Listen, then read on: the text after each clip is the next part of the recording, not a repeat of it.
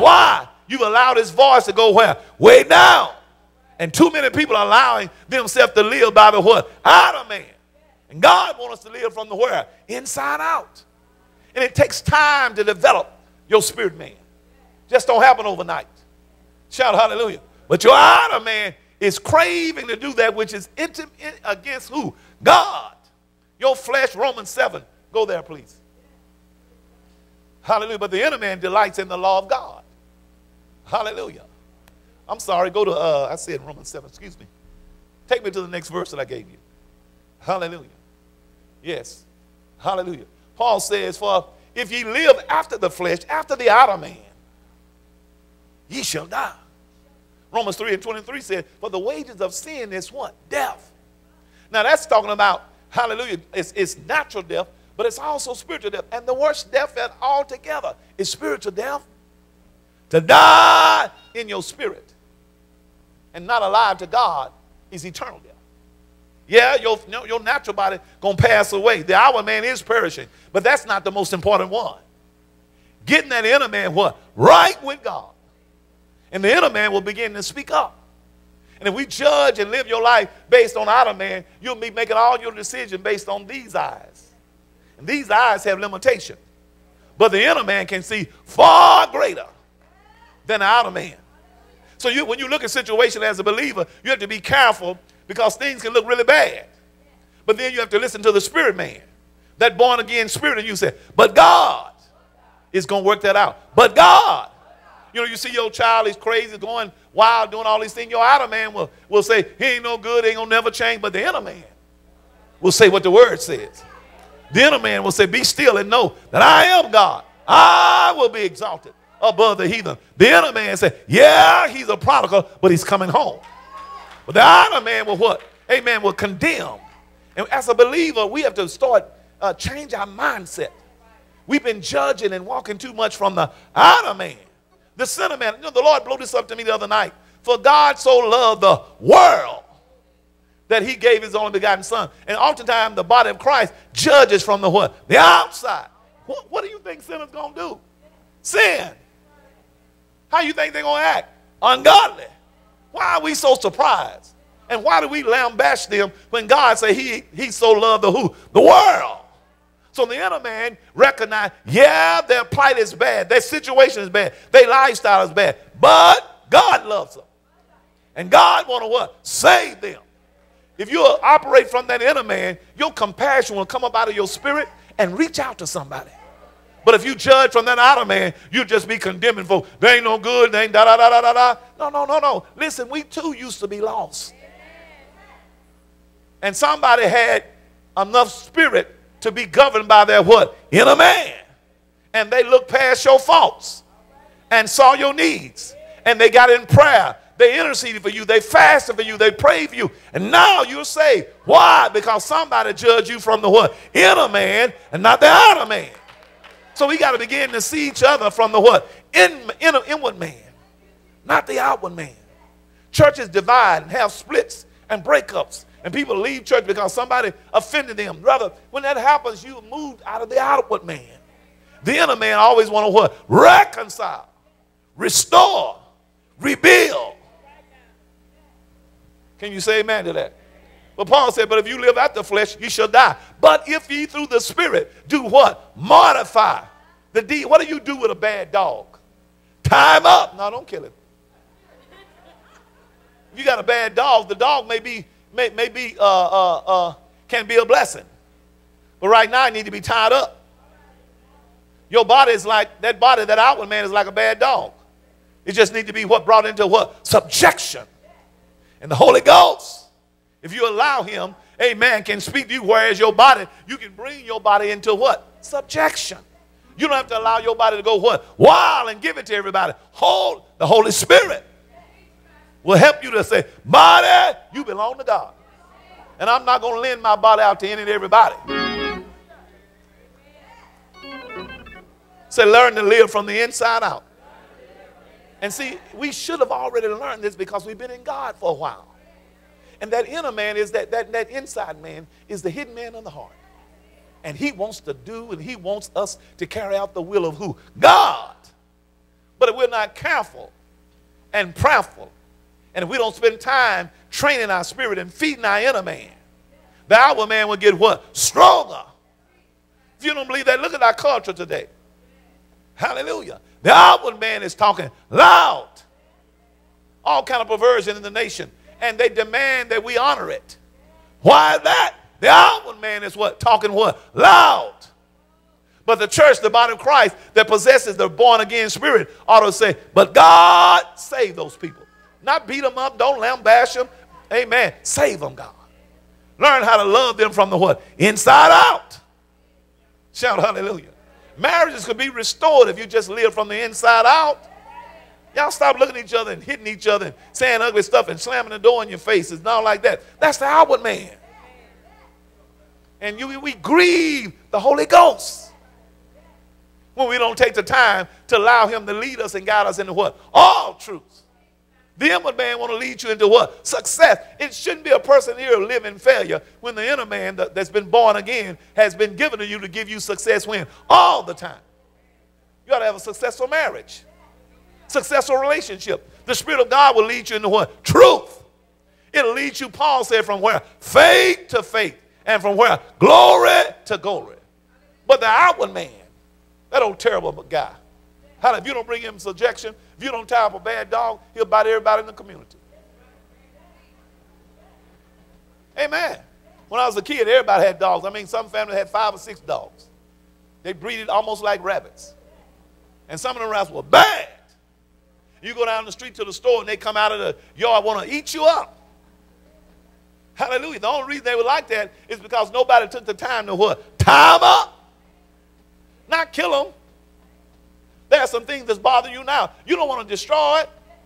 Let the inner man show you how to what? Bring it into what? Subjection. Well, I just hate the way my husband do it. I just hate what he said. I just hate what she says, whatever. Well, why don't you listen to the Holy Spirit?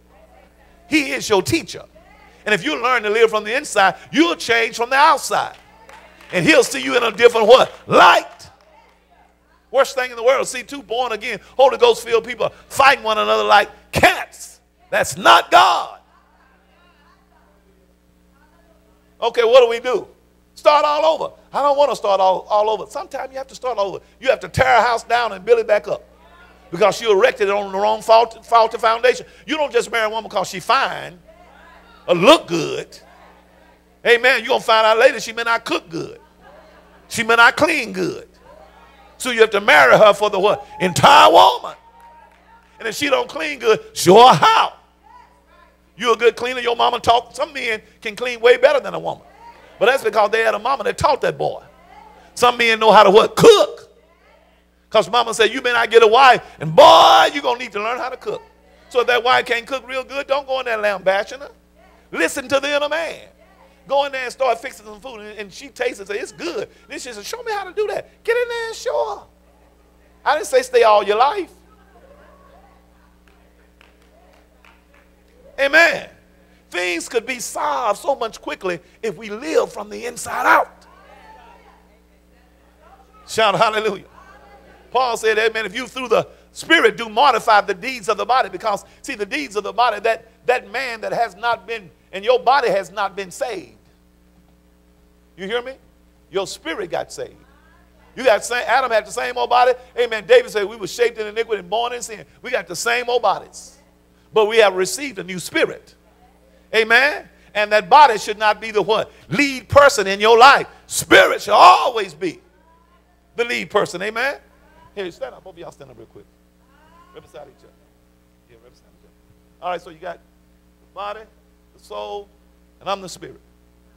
Now, if I'm going to live from the inside, I'm in charge. Now, if I let the body have its way, it's in charge. So I said, well, it's prayer night. We're going to come pray. And the body said, I ain't going. I ain't got time for that mess.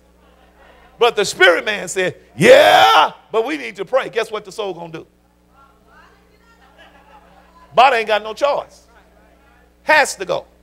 So the body don't have as much power as it presents himself. And so what we got to learn how to do is live from the what? Inside. Not from the what? Outside. Married people are fussing, fighting over what? Nothing. when you can just listen to that spirit man. And he's so, you can thank you. He's so gentle. He's so kind. Now he can be bold. Hallelujah. I say he can be bold. And too many people are failing today because they're living their lives from the outward man rather than inward man. And it's even got to where now born again people are neglecting that inner man and flowing with the what? The outer man. I'm going to do what I want to do. I'm not going to pray for my marriage. Now, the counselor said, pray for your marriage. Why don't y'all be reconciled? I ain't doing none of that. Well, that's not the inner man. That's the outward man. The inner man will give you a chance to be what? Restored. People leave churches because somebody offended them. That wasn't the inner man. Hallelujah. Then one man said, no, let's be reconciled. We receive the ministry of what? Reconciliation. And the body's become weak because many people are making decisions from the what? The outward man. The body of Christ ought to be what? Strong. But we're becoming weak and feeble because we letting the flesh, we feeding the flesh everything it wants. Bitterness, hatred, malice, strife. He gets stronger with that stuff. And the inner man is sitting there, no, don't do that. And I admit, listen, hear me well. You do need to have a strong prayer life. But hear me well. You sure enough need to feed your spirit. Because the word of God is the food that strengthens him. You hear me? You can pray all day long, but if you don't have no understanding where you're supposed to go, how can the Spirit of God tell you what to do? So you need both the prayer and the what? Word. Hallelujah. And now some of us know even in our natural lives right now, I'm talking about believers right now, even we're feeding our natural bodies food that's not what? Good for it. We know it, and the Spirit of God tell us, leave it alone. We go ahead and eat it, and then all of a sudden we get what? Sick, weakly. And then we go to the Spirit, go, oh God, in the name, now we want to transfer over to the Spirit. I need you to help me. And God is so good, he will. But he said, once you learn, when you see that light, 1 John said, what? Walk therein. Don't go back to the beggarly elements of the world. Don't go back to that stuff. Are you listening to me? There are people living from the outside instead of the inside, and they're making decisions that's causing detrimental things to happen to their lives. Amen. And then they live a life and let time get by and have a strong spirit of regret. You ever met a person with a strong regret? Man, it's the saddest thing in the world. You can see the regret will manifest even on the countenance. You can see it on a person's face. Oh, I wished I'd have never wasted all my time following the mind of the flesh. I wish I'd have listened to God. When? All the time. Now here's the parable in Luke 15 about the prodigal father going, hallelujah. The father and the son, right? That's a type of God and his children. The son, though, decides that he don't want to respect and honor all of the caretaking of his father. Thank you. Hallelujah. I'm going to quit. He doesn't honor it. And so he said, yeah, I'm going to leave my daddy. Give me my stuff. See, that's the mind of the flesh. Even though he was right there with the Father. The Spirit of God can be in you, but he doesn't make you obey him. He will chide with you. He even brood. He'll cry. He'll weep. Trying his best to say, hey, don't follow the mind of the body. Don't follow the flesh. Don't follow the outward man. But that prodigal son said, no, give me my stuff. And the father was so kind, he gave it to him. And the Bible says he went into a what? Far country. Your flesh will always lead you away from God. Never to God. Hallelujah. But when he got out there, one day he came what? To himself. Because his father, hallelujah, amen, loved him and didn't give up on him. See, if you follow the Spirit of God inside of you, it won't let you give up on people. You hear me? You say, well, Pastor, I'm just so tired, but it won't let you give up on them. Because you'll recognize God never gave up on you. Hallelujah. Now, I know this ain't no shouting message, but this is some practical understanding that we need so we can do better in the kingdom of who? God. There's some folk messed up in their mind, messed up in their life. Don't give up on them. The Spirit of God is saying, no, live out of the Spirit, not out of your body, not out of your flesh. Quit making all them bad decisions. Do I have another scripture, Caleb? Paul said, I am crucified with who? Christ. Nevertheless, I what? Live. Yet not I, but who? The Christ lives where? In me. And the life which I now live where? In the flesh. See, you still live in this body. God, you can speak in tongues, but God needs me to have a tongue and lips and a voice. So the body is necessary. It's not totally bad, but the mind of the flesh is what's your enemy. Shout hallelujah. He said, the life which I now live, I live where? In the flesh. I live by the faith of the Son of God. I live by the Spirit of God creates what? A faith in me. Teaches me the word of God. I live by my faith of the Son of God who what? Loved me and what? Gave himself for me. So if you live from the inside out, you'll be a more profitable servant to the kingdom of God. And if you follow that inner man, he will take you from faith to faith and from glory to glory, and he'll begin to reveal things to you you've never known in your life, but you'll never get it from the outward man. The outward man is what? Perishing. So I am what? Crucified. See, I'm supposed to be dead. What do you mean? I mean, amen. Everything that's against God is supposed to what? Be dead. We reckon ourselves to be dead unto sin, but alive unto who? God. So the person that's alive is the Spirit of God where? In us. The flesh ought to be modified, put up under subjection. Put a chain on it. Don't allow your mind to go where it shouldn't go. Don't allow your heart to go where what? Shouldn't go. Finally, my brother, whatsoever things are lovely, whatsoever things are what? Good report. Think on what? These things. The Bible said to the pure, all things are what? Pure. You got to let the Spirit of God what? Purify your mind. So that the mind of the flesh will never have his way. Shout hallelujah. Well, I had a good marriage at first, but now the romance is gone. Who let it go? Where did it leave? Somebody came in and took it out? My husband used to be so sweet. I used to think he was so sweet. I found out he a little bit bitter.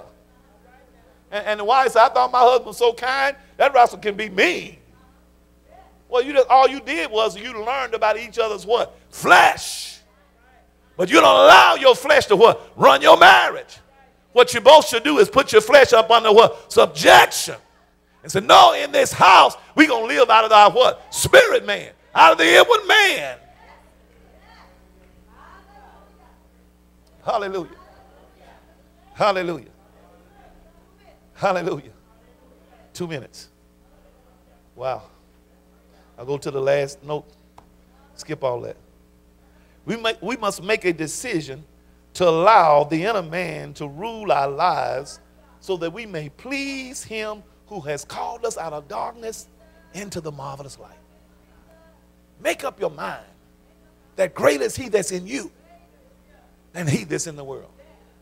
The recreated spirit man that lives in you is great, greater than the world, greater than your flesh, greater than the mind of the flesh. Allow him to rule and reign in your life. Hallelujah. Paul talks about, when he discovers about this situation going on in life, he said, who shall deliver me from this body of death? Who's going to get me out of this? Jesus did. You don't have to walk around, amen, praise God, acting like you don't have victory. The Christ in you is victorious. And all you got to do is allow him to be what? Victorious in your life. Shout hallelujah. You mad with somebody, amen, and y'all can't reconcile? It's your flesh. The Spirit of God always want to what? Be restored. Be reconciled always. Not sometimes, always. Well, Pastor, they won't let me reconcile with them. But you'll always maintain a spirit where you want to be. The Spirit of God always have you what? Praying for that person. Not, amen, lambashing them, not downing them, praying for them.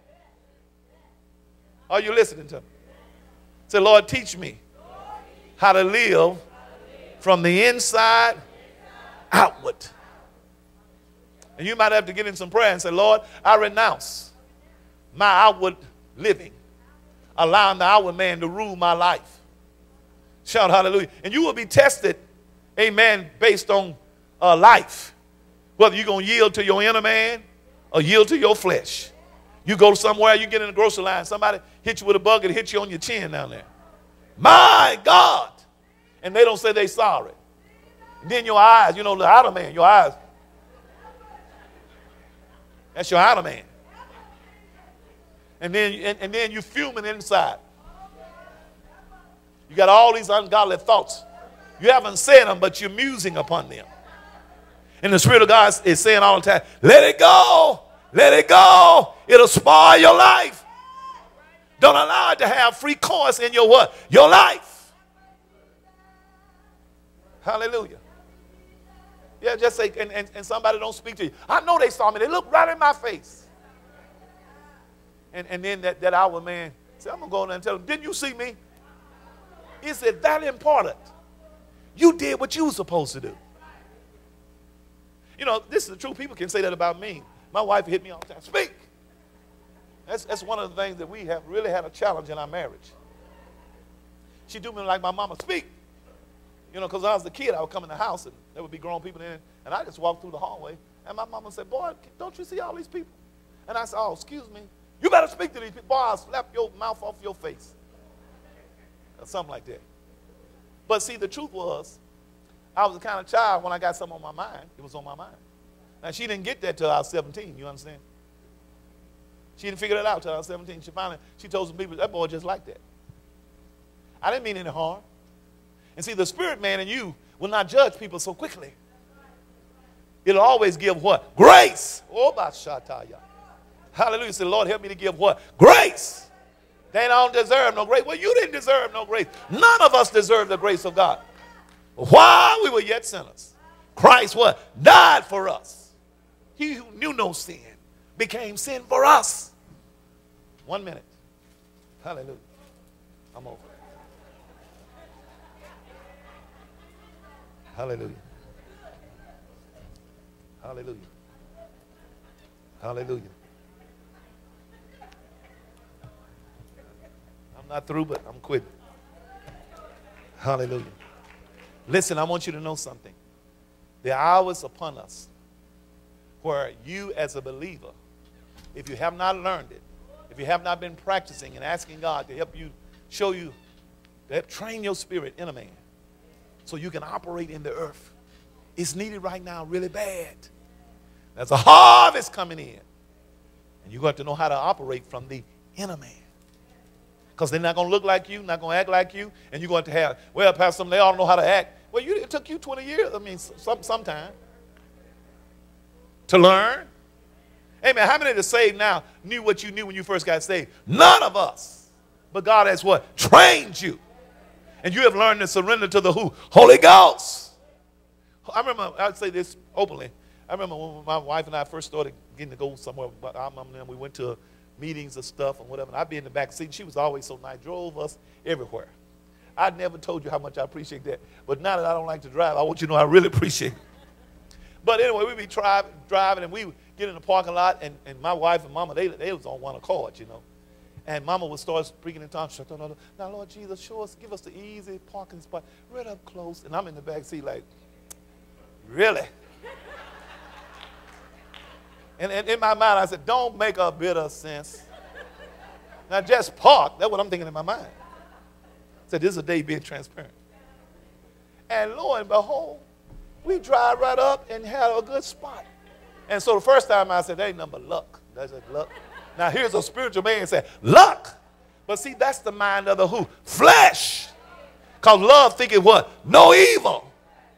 Oh, man, this is the word, whether you're getting it or not. This is the word. Hallelujah. But now listen, in all transparency, she did it enough to while finally I said, Lord Jesus, I did Sister Mary. I said, Lord Jesus, give us an easy point. And you can ask my wife, we do that now when we together. See, you can learn something from somebody else's spirit that's been trained in the Holy Ghost. But you can also learn from somebody's spirit that's out of the flesh. That's not good. Stand to your feet. I did it, Sister Jen. Y'all forgive me for being 2 minutes past my time. Now, next week, I ain't promising nothing. I want you to go and enjoy your holidays, but I really do want you to think about, meditate on, go find the scriptures about the hidden man of the heart. E.W. Kenyon wrote a book about the hidden man of the heart. If you're not mature, you shouldn't read it. But anyway, you ought to find something and discover about the hidden man of the heart. Because That's the real you. That's the one that God will use. And see, a lot of us want to be used by God, but part of it is the outer man. Because the outer man wants glory. It wants praise. The inner man just wants to give glory to who? God. Paul said when he makes this statement, John said this, I must decrease. He must increase. John knew from the beginning that his lifespan was going to be short. And so when he was decreasing and people was upset about it, he got it. No. Me, John, got to die. But the Christ has to increase. And I'm saying this to you today. You and I need to let the Christ in us increase. And let the flesh man die. Or come up under subjection. Because if he's so bad that he's about to destroy you, you better kill it out. The word modify means to kill it out. Father, we thank you for every person standing here now. We bless you for this day that you brought us to. We thank you for giving us the eyes of our understanding being enlightened.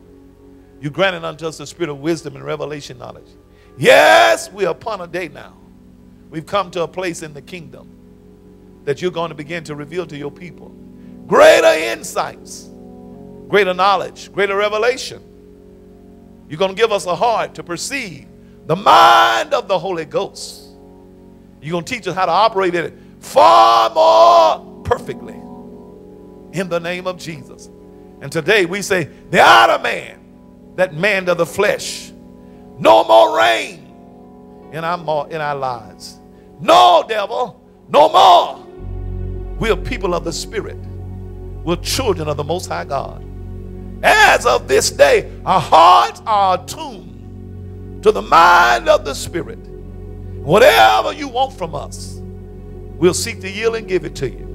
We ask you now, God, help us. We acknowledge we need help in learning how to live from the inside out. God, things that have happened to us in the past that were bad and detrimental, a lot of them happened because we didn't know how to follow the Holy Ghost, the hidden man of this body. We ask you now, God, in Jesus' name, let that hidden man of the Spirit come forth. Let him rule and reign. Let him show us how to bring glory to God, even in our bodies, in the name of Jesus Christ. We thank you for every home, every marriage. No more, devil. You're not going to destroy my home by me stepping in the outward man and ruling and insisting. The outward man will always insist in having his way. The inner man will condescend. It'll come to a place of humility. Lo is the way, saith the Lord. When you see the way, walk therein. This is no time to walk after the mind of the flesh, for death abides there. Live in the Spirit. Walk after the Spirit. Therefore, you will not fulfill the lust of the flesh. You will bring great glory unto my name if you'll live after the Spirit. And I will show you things to come. And you'll rejoice and you'll be glad in the name of Jesus. Now, while we're standing, there's anybody here that's not saved, you're not born again, you don't have that